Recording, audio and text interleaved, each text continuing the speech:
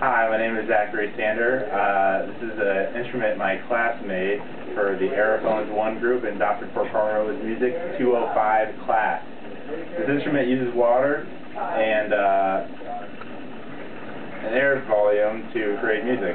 And by raising or lowering either bottle, you can change the volume of air inside the tube. And now I'm going to show playing it for you. Let me get a little closer so you can hear it.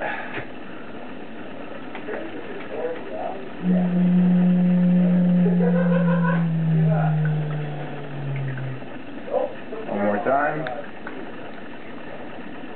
A small volume creates a higher pitched noise, and a larger volume of air creates a lower noise. So let's see it in action.